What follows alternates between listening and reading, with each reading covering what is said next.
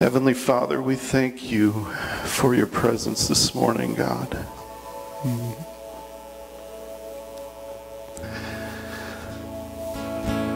Lord, we thank you that all you need is our yes and our surrender, God. And as we sang earlier, Lord, it is your breath. You breathe life into us. And it is that very life that even enables us and empowers us to glorify your name, to be worshipers in spirit and in truth. And it is through your presence, God, that we can stand and say as children of God, we have no fear, for you are with us, and you promise to never leave us or forsake us. And it is through that same life that we can sing in a return of gratitude towards you for what you have done for us. Thank you, Father. Thank you, Jesus. Thank you, Holy Spirit. Father, we want to continue to lift up the Church of Afghanistan to you, God. The second fastest growing church in the world is being aided by the number one growing church in the world, the most persecuted church in the world, Iran. And Father, though there are reports that there are many roadblocks, including possibly even from our own government, to seeing people released, Father, we rejoice in the reports from Christians who are over in the surrounding area that you are doing the miraculous. You are waking people up in the middle of the night, telling them to go to a specific location at a specific time where they find that they can cross into freedom. No one there, God. Others are going to the gates and they're seeing them blocked and they're hearing you speak in an instant, turn to your right and go immediately. And they go when they find entrance into freedom. Father, may that be a picture to us, that when you speak to us, to respond immediately in obedience, where we may find our freedom, God. So, Father, would you continue to protect and shield your people, God, and make provision for them.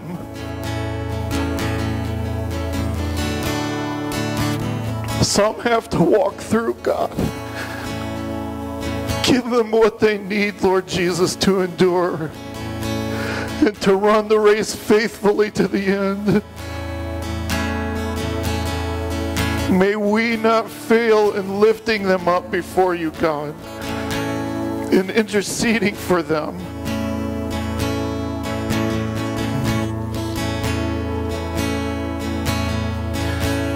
Thank you that you are our provision, God, that you are faithful. So, Father, I pray that you would continue your presence with us this morning, God. We thank you for our missionaries, God. Father, we pray for a greater anointing, Lord, over Gary and Penney, God. Father, I pray that this time here, Heavenly Father, be a time of rest in your presence, God. Father, you are our provider, God. I pray that you would meet their needs in abundance. You own the cattle on 1,000 hills. We are not a children of scarcity, God, but of great abundance because you are our Father. And so, Father, I pray that you would meet every need that they have, financially, physically, spiritually, emotionally, God. May this be a great time of rest and a great time of greater equipping, Lord, for what you are going to do in that work that you're continuing through them when they return back to their mission field. Father, may they be encouraged by your presence today. May we be encouraged by the words that they share, Lord, that come from you. So anoint their lips, Heavenly Father.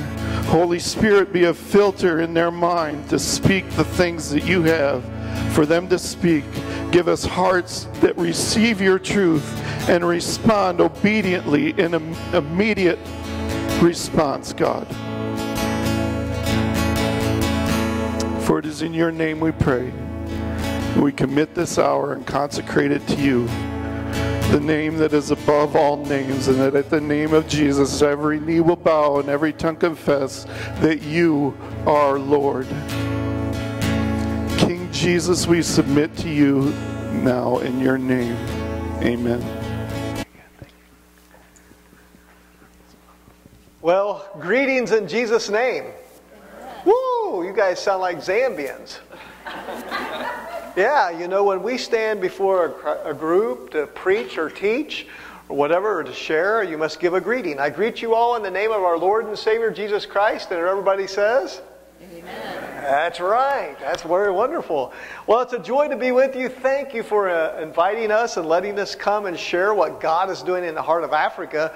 And I can tell you I'm pretty excited this morning because my worship band in Lusaka, we sing that Alpha and Omega song. So we're sitting over there thinking, hey, I feel like I'm back at Woodland in Lusaka right now. And so it's a joy to be with you. You know what? We've been traveling, a lot of places here over the last several months. We arrived in April. We returned back to Zambia in December of this year.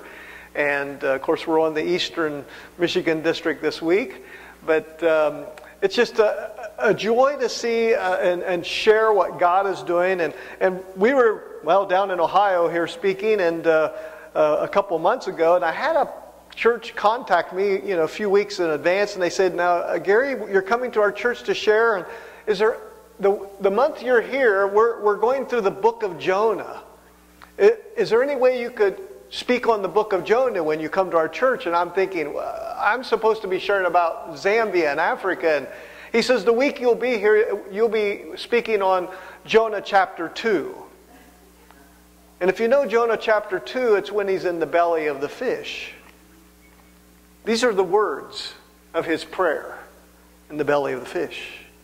In my distress I called to the Lord, and he answered me, and from the depths of the grave I called for help. You listened to my cry. You hurled me into the deep, into the very hearts of the sea, and the currents swirled about me. All your waves and breakers swept over me. I said, I have been banished from your sight, yet I will look again towards your holy temple. The engulfing waters threatened me. The deep surrounded me. Seaweed was wrapped around my head. Sounds like a great place to pray right there. To the roots of the mountains I sank down. The earth beneath barred me in forever. But you brought my life up from the pit, oh Lord my God. And his prayer goes on. And as I read that, I'm like, Lord, what am I going to do with that? I mean, I'm supposed to talk about Zambia and Africa. And I was about to tell that pastor, I don't think I can do it. But then the Lord said to me, wait a minute, Gary.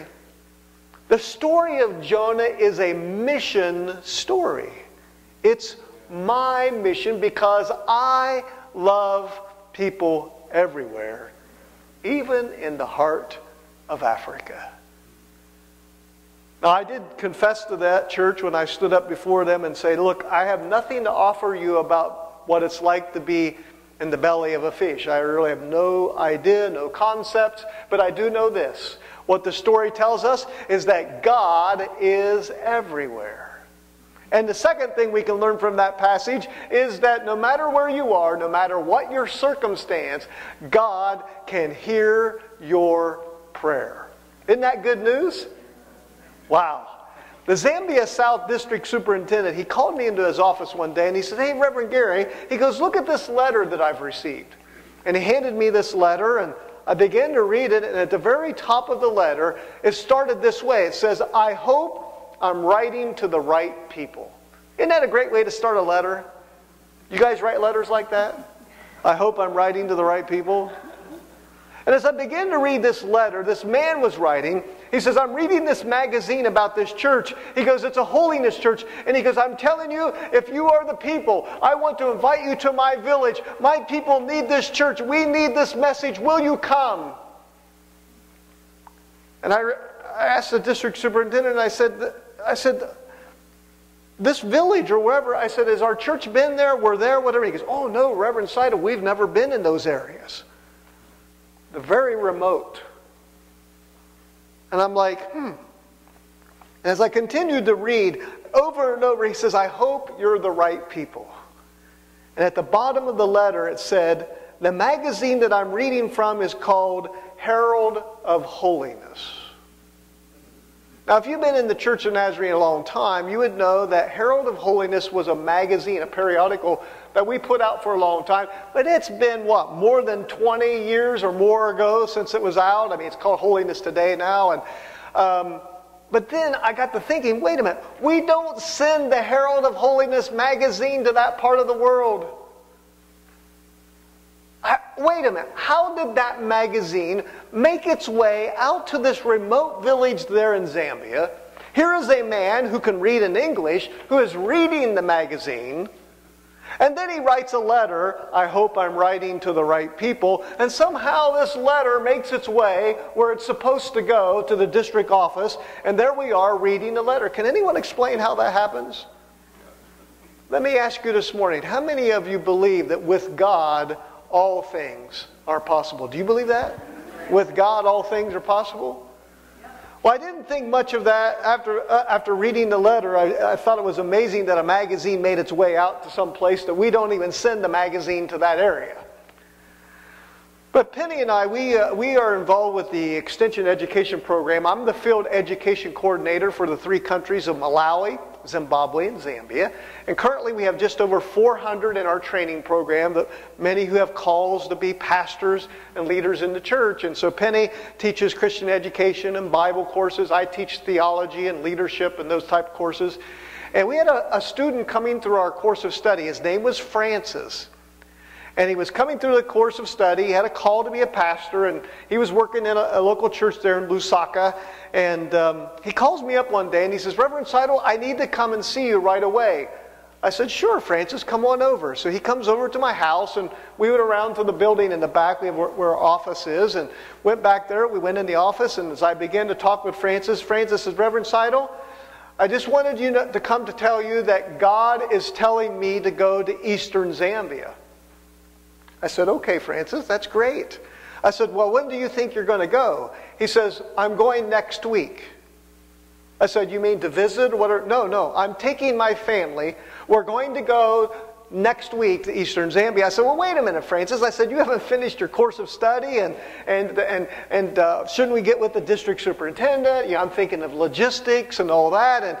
And he said, oh, Reverend Sidle, the reason I came to see you is because I am afraid to go. He says, you know where I'm going to go. I am going to face opposition. And you've heard of some of this opposition just as I heard through the prayers today that you're hearing around the world.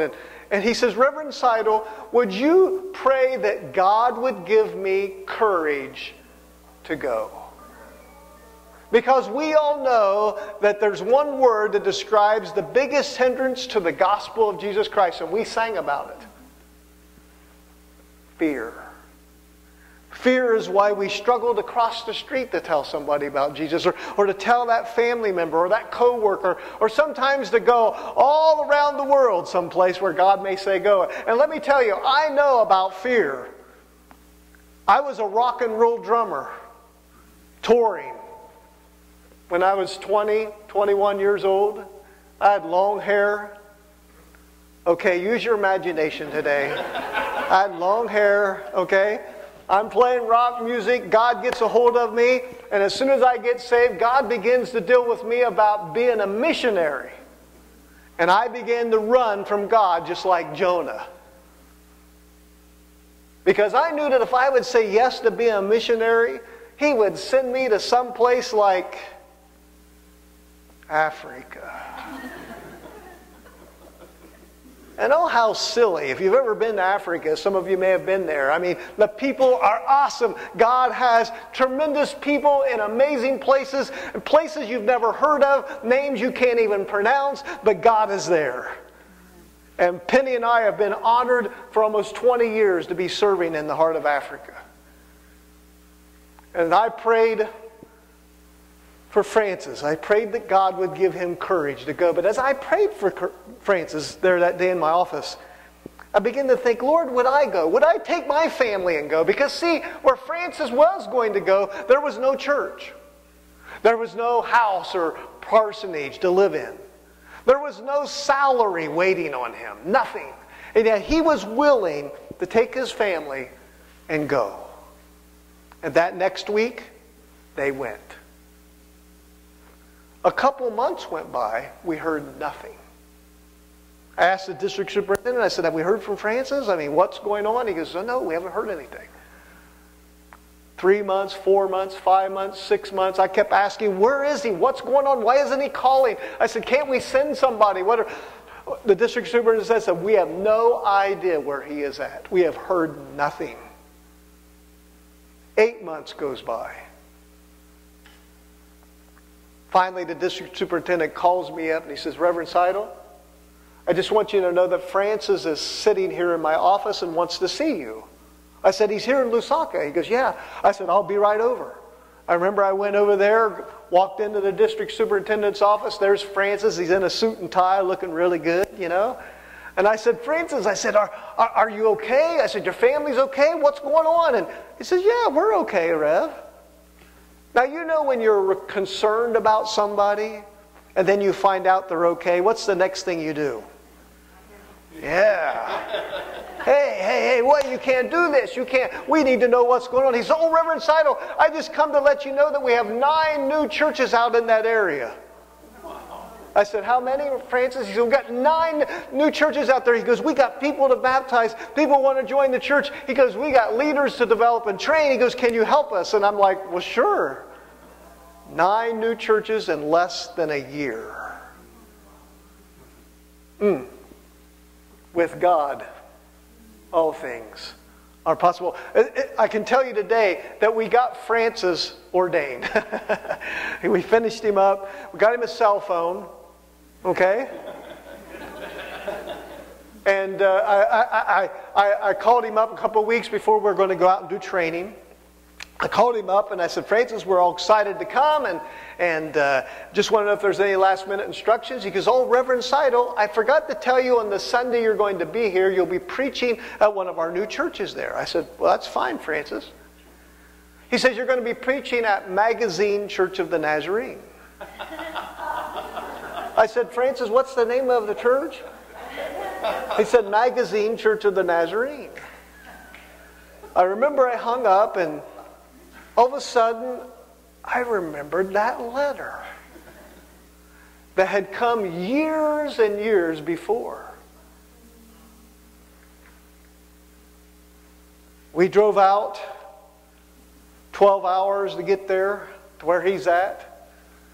Horrible roads, everything. Got out there, there was a crowd waiting on us. They were singing and dancing. They were so excited we had come. As I talked to Francis, one of the first questions I said to him, I said, Francis, I need to ask you, where am I preaching at Sunday morning? He says, you're going to be preaching at Magazine Church of the Nazarene, one of our new churches out here. I said, Francis, I mean, I knew because, see, when we're in Africa, when we go out to like these places, we have churches out there that are called Chikumbi, Napunwe, you know, African names. Magazine Church of the Nazarene. I said, Francis, how did you get this name? He goes, oh, Reverend, you know we used to be a British colony. And I said, well, yeah. He said, well, the British had a fort out here called Fort Smith. I said, oh, yeah, I remember, yeah.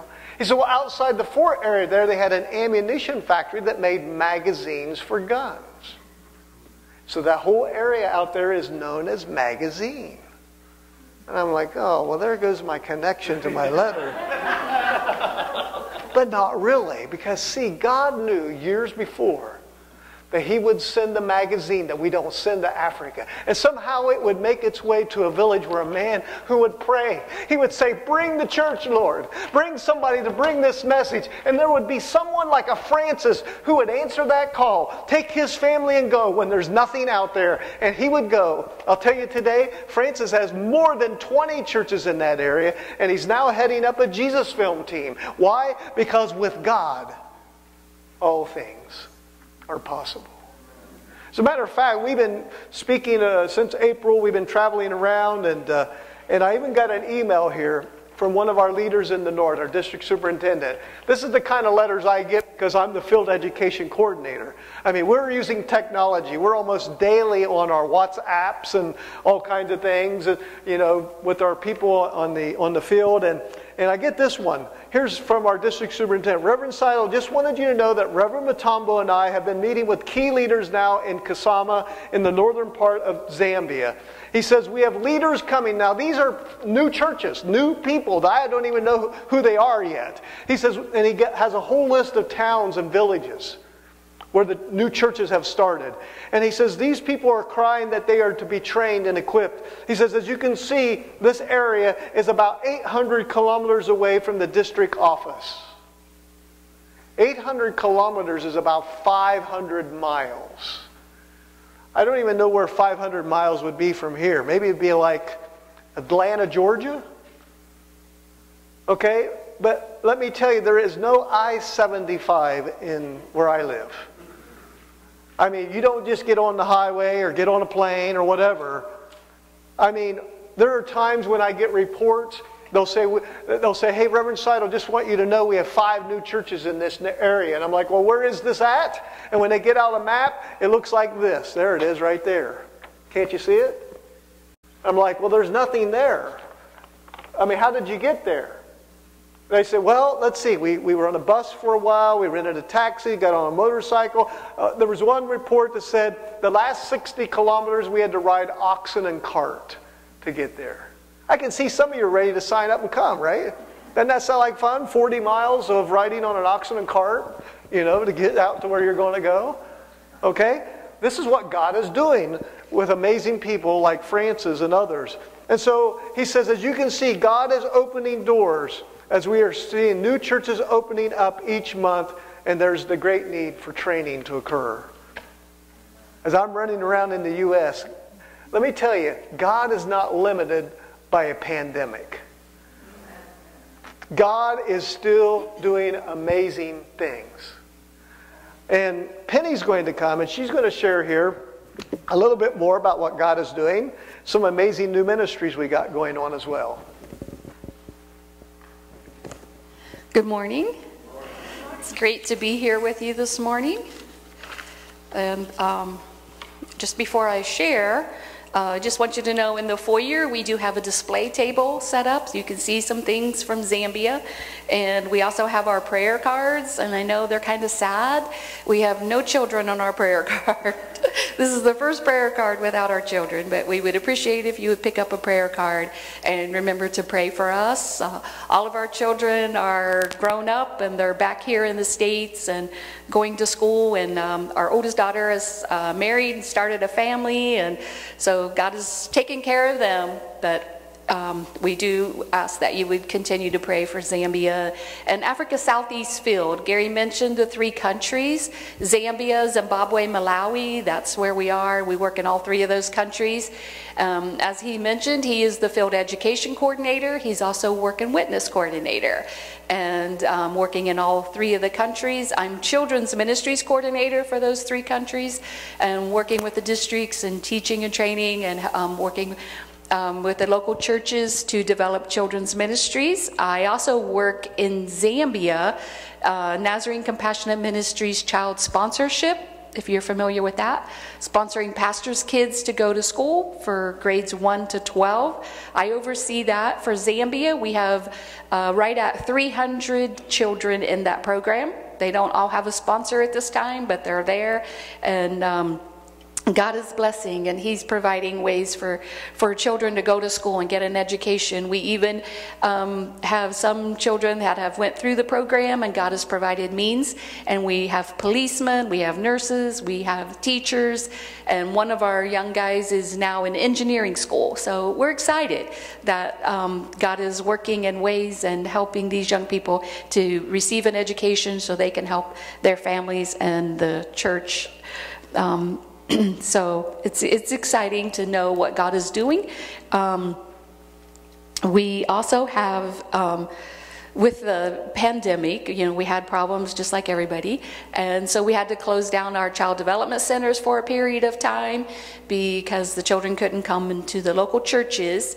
And they come before school or after school and receive a hot meal and help with tutoring and spiritual devotion, singing, all kinds of things are provided. Sports for these children at these centers. And these are just orphans and vulnerable children in the local community. It's not limited to just the church children, but anybody in that community can come and be a part of the Child Development Center.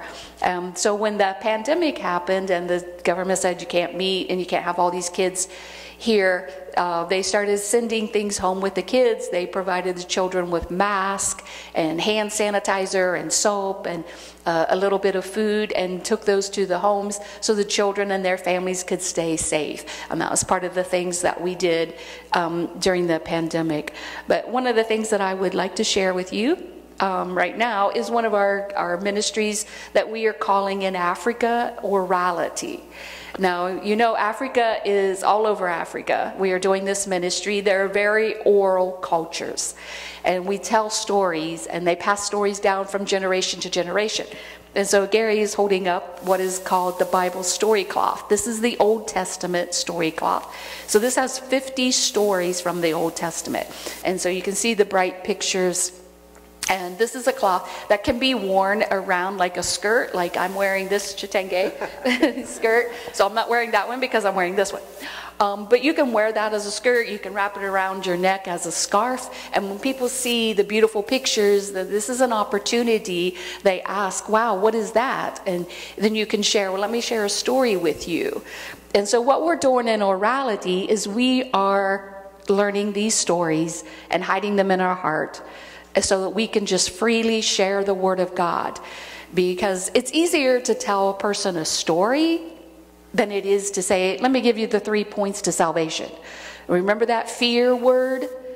But if we're sharing something that happened, something that we know that is part of us, that is in our heart, we freely tell stories all the time. If you see me after church, I can tell you many stories about this new grandbaby that we have. Okay, I have lots of Naomi stories. Okay, we want to talk. We want to share things that are important to us, that are in our life. So why not the Word of God? We hide the Word of God in our hearts, and we can freely share that with others. So orality is a way we are doing that. We, in the Africa region, when we sent out our 2021 Sunday school curriculum, they included a page that's just orality. So the Sunday school teacher can either teach the regular curriculum the way they want to, or they can take that scripture, those objectives, and tell the story. What is the Bible story that comes from that scripture, and just share that story and ask questions related to that story. It's just an easier way. It's just a different way that we can share. Our Jesus film teams are learning the 13 stories from the book of Luke, which are in the Jesus film. When they do their follow-up the next day after they show the film, they will go to people who have said they asked Jesus to come into their heart. They'll go over those stories and start telling those stories and reminding them what they saw in the Jesus film. We have a discipleship plan with orality. We have 44 stories that go with the 16 articles of faith. Who we are as Nazarenes, what do we believe, and why do we believe these things? We have stories. We can just freely share that, teaching people, bringing them in, discipling them, helping them to grow spiritually through storytelling. And so what we're doing is we're recording these stories on devices in the local language. So it's almost like a hotspot. You can go to the marketplace or anywhere and turn this thing on. And when people come in with their cell phones, we have lots of cell phones in Africa, and they start browsing, is there any Wi-Fi here? They can connect to your device. Well, instead of being able to go on Facebook and places like that and post things, they're going to see all the Bible stories that you have recorded on that device. They're going to see it in their own language. They can download those onto their phone and have them in their own language, so they can learn them and share them with others. And it goes on and on and on. The more we share, the more others are going to learn the Word of God and share it with others. We're also putting these scriptures to song. We're putting scriptures to song because we know it's easier to remember something in a song sometimes than it is to just remember the words of that verse. So we're putting them to song in the local languages. So we're going to give you a sample here. And the sample is going to come from James 1:22, which says this. James 1:22, do not merely listen to the word and so deceive yourselves, do what it says. So we're going to go ahead and play that little audio clip right now. Listen, listen to the word, then do what it says. It's not enough just to hear. We must do what it says. Do it says. Do what it says. Do what it says. Okay, so that's the English version, and what we do is we translate that into the different languages. Now, we have 72 different languages in Zambia alone. We have about 9 base languages, which we target. And so I'm working with my team because we recorded that at my house. I have a little portable recording set up and bring all those singers and musicians in. Of course, I have the great opportunity of actually songwriting with Zambia artists, gospel artists, and so you can see more of that on the table back there. But anyway, it's an exciting opportunity. But, isn't it exciting? You can put these songs on your cell phone. You can go down through the day, listen to James 1:22, and because we all know the power of music, don't we? The power of music where, you're going through your week, you remember a worship song, you remember maybe a song you heard on radio, whatever, and that power is there. And so we use that as a way to disciple people so that they can hide the Word of God in their hearts and their minds so that they can honor God. Amen? Pretty exciting. I want to close with a story that is exciting to me that tells the story that with all things, with God, all things are possible. One of my first assignments was to go with the Jesus Film team. Now, if you've heard about the Jesus Film ministry, it's still a viable ministry in like Zambia. We have 16 teams showing across Zambia right now, planning churches and discipling. And so they asked me to take a team to remote Zambia there. And so loaded up my vehicle, took off that day, drove all day. It was a horrible drive. I was physically exhausted when I got there because the roads were so bad at the time. But anyway, the next day we got up at about 3 o'clock in the afternoon. We went out to a soccer field because everybody knows the number one sport in Africa is football. Yeah, Yeah, and so you can go into the most remote areas of like Zambia and you'll find soccer field, okay? And so we went out on this soccer field about 3 o'clock in the afternoon. We began to set up the Jesus Film equipment.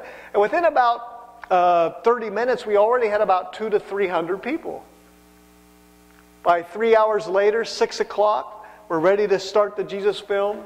That entire soccer field from goalpost to goalpost was completely filled with people as we began the Jesus Film. And I'm looking at this whole thing and I'm thinking, wow, this is amazing. No advertising, no radio announcements. I mean, we just show up and boom, thousands appear. And I remembered when I was a pastor in West Virginia, about these reports. You remember those reports? Millions of viewers and all these kind of statistics. And I thought to myself, I asked the team leader, I said, I know you got to fill out all those reports. I said, this is amazing. I said, I just got to ask you, how do you count all these people to fill out your report? The team leader looks at me, he says, well, tonight, Reverend, you're going to count. I said, no. I said, I want to know how you do it. He goes, no, grab your torch, your flashlight, let's go. So there we went, walking around this soccer field. And if you've ever seen the Jesus Film ministry, I mean, the only light in the entire area is the dim light coming off the screen. And I mean, the people are packed in both sides of the screen like sardines in a can. And of course, I mean, you can see from either side. I mean, I kind of jokingly say, right hand Jesus this side, left hand Jesus if you're watching from this side. But I mean, they're packed in there and I'm trying to count them. I'm like 500. I mean, I'm like, I don't know. And as I was trying to count, all of a sudden the grass behind me began to make noises and there's this tall grass around the field. And I took my flashlight and began to poke it through the grass back through here. And this grass was completely filled with people who were looking out the grass watching the Jesus Film. Went down to this end of the field by the goalpost and I'm still trying to figure out how to count everybody. And there was a big row of trees right through here, and I took my flashlight and began to go up across those trees, and they were completely filled with people who had climbed up and they were watching the Jesus film. Went down around to the other end of the field, down by this goalpost, and I had no idea what I was going to do here.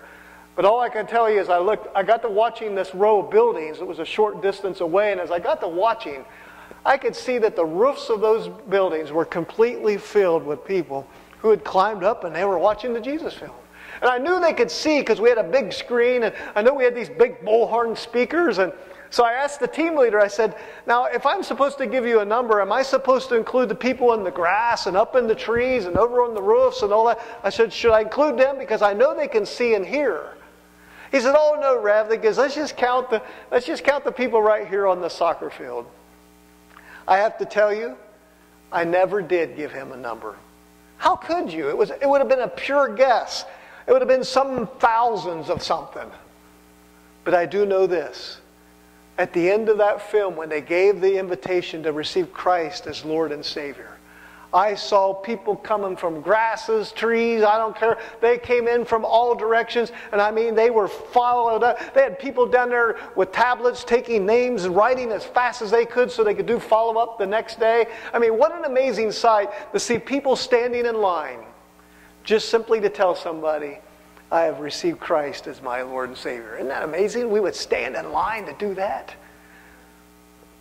That Sunday morning, I had the opportunity to preach at that new preaching point where we were at. And a lot of our churches meet in school classrooms. I mean, probably not much bigger than this section right here. I mean, you can get, what, 200-300 right here in this section? Yeah, come on, you can squeeze them in there. You know, and so I had the opportunity, as I finished preaching, I remember we didn't have an altar or anything. We just had concrete floors, and at the end we were praying. People were receiving Christ, and I mean, people were knelt all over the place, and I prayed with quite a few people. And after I finished, I remember I went back in the corner and sat down in the chair, and as I did, back over here was a woman that was knelt down. And the team leaders, the pastor of that new preaching point, the district superintendent who had went with us, they're all over around this woman. And I mean, they've got their hands on this woman. And I mean, they're praying, and it's getting louder and more intense. And I mean, you could tell that something was going on. The district superintendent, he jumps up and runs over to me, and he says, hey, Reverend, he goes, you know what's going on here? I said, well, I'm not sure. And before he could say much, this woman, she jumps up, and you could see tears coming down her cheeks. And she begins to speak in her language of Chichewa. And she begins to tell that church that day that she is a devil worshiper. And she said, the devil told her to come to this precise location because there's a new church that's trying to come in, a holiness church, and we don't want that kind of church in our area. Go and destroy that church. And so she had come that day to destroy the church. But God had a different plan. Because that morning, she found Jesus as her Lord and Savior. As a matter of fact, 6 months later, we went back to do follow-up with the church. I remember the church service had started. We walked in. And guess who was up front as the song worship leader? I said, Pastor, I said, isn't that the devil worship lady? And he says, oh, let me tell you about this woman. She is on fire for Jesus. That was his exact words. He goes, she's on fire for Jesus. He says, let me tell you, this entire region has heard the story of how a devil worshiper has been changed into a child of God. He says, every Sunday, he says, we have new visitors coming into this church because of her testimony. And you know, as I think about it, when I think of the story of Jonah, I wonder how many people passed by that woman, maybe even Christians, who said, hey, shh, hey, careful, she's a devil worshiper. Stay away. I wonder how many. But I'm telling you what this shows me is that with God, all things It's possible because if God, the story says, whoever you're praying for, I want you to know, if you're praying for somebody, don't give up hope. Because if God can change a devil worshiper into a child of God, who are you praying for? What is it He can't overcome? Don't give up praying. We have the greatest hope in the world. And that's why you send missionaries. That's why you pray and give. And we are telling you this morning, thank you, thank you, thank you for praying and for giving. And if you were there that Sunday morning, you had heard her singing a song that goes something like this. It's a worship song we sing all over Africa in all the languages. In English, it sounds like this. There's no one like Jesus. There's no one like Jesus. There's no one like Jesus. There's no one like Him. Very simple. Let's see if we can sing it. There's no one like Jesus. There's no one like Jesus. There's no one like Jesus. There's no one like Him. You know what? You're starting to sound like Zambians right now. But we have a huge problem. You don't look Zambian at all. Because when we're singing that song, we're usually standing and clapping our hands. So you think you could try it? Let's try it. There's no one like Jesus. There's no one like Jesus. There's no one like Jesus. There's no one like Him. You know what? Okay, you're doing so well with that. Let's go to the second part of the song where we dance and move like we do in Africa. What are you laughing at? Okay, here goes the second part. The second part says, I'm walking, here, there, because everyone knows the main form of transport in Africa is walking. So I'm walking, here, there. Then it says, I'm searching, here, there. Now, when we're singing it in our churches, like in Zambia, we're checking under the chairs, the benches. Check under the shirt. I don't know, whatever you got to do. We just want to make sure that there's no one like Jesus. So I'm searching, here, there. Then I turn around, here, there. There's no one like Him. Why do I see doubt on some of your faces? Hey, church is supposed to be a place of encouragement. Look to somebody next to you and say, I know you can do this song. Yeah. Here we go. There's no one like Jesus. There's no one like Jesus. There's no one like Jesus. There's no one like Him. I'm walking, here, there. I'm searching, here, there. I turn around, here, there. There's no one like Him. You know what? Give yourself a hand. You did really well. You may be seated. I always tell a lot of churches, just keep working on that. You'll get it all figured out. I can see the song leaders over here taking notes. Like, okay, you can do that song. Well, those are the kind of songs that we sing in Africa. Those aren't children's church songs. Those are our main worship songs. Of course, I always say that if you see the videos of Africa, we like to sing and dance and move. And when you use a lot of motion, you have to have a lot of emotion too, So it's an exciting place. Well, we're going to close with a video. And as we watch the video, I hope it'll just show a little bit more what we're doing there in the heart of Africa. But let me just say this. We did not come here today to share our story, like Gary and Penney to share our story. No, what we're sharing today is our story. Because as I say, as we pray, as we give, God puts us where He wants us. But it takes all of us working together. And so we want to say thank you for your prayers. Thank you for your giving.